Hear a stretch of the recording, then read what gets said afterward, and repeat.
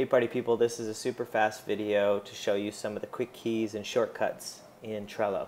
So I just mentioned first that if you want to just edit the card in full view, just click on it. That opens up the window where you can add comments and anything else right from here. But if you want to just make a quick edit, the following is some quick keys to do so. There's a whole bunch of things you can do to edit cards faster, and it all usually has to do with when you're hovering over the card. So I'm hovering over this card. If I hit E, it opens the quick edit. So this allows me to quickly edit the text, as well as jump into changing other things. So this is a really useful one.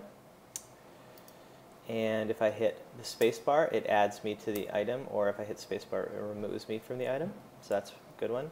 If you're trying to add a due date, you can hit D, and it just opens the date picker.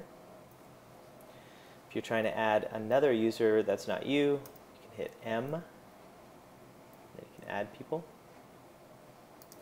And if you want to label an item, just hit L, and then you can quickly grab the labels you want.